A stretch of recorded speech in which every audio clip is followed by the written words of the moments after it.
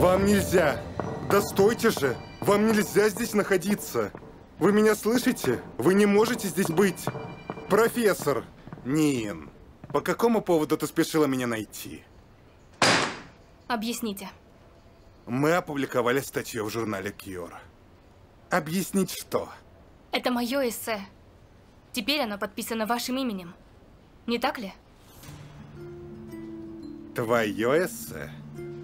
Нин, ты работаешь в моей лаборатории.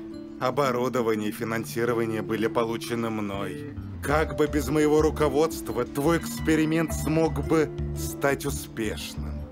Все благодаря нашим совместным усилиям. Что касаемо лаборатории, мое имя указано в диссертации. Так всегда делается. В этом нет ничего такого. Но даже в этом случае вам не следовало его публиковать. Это всего лишь первоначальный набросок. Мне еще нужно время, чтобы отредактировать его. Теперь над публикацией будут смеяться. Тебе не нужно об этом беспокоиться. Мы с редактором хорошие друзья. Он готов разобраться с некоторыми неподтвержденными деталями в статье. В конце концов, в медицине время значит все. Если хочешь добиться успеха, нужно хвататься за любую возможность. Я думаю, ты сможешь это понять, Нин. Для научного исследователя важна точность, а не скорость. Научные исследования проводятся на благо человечества, а не ради личной славы, не так ли?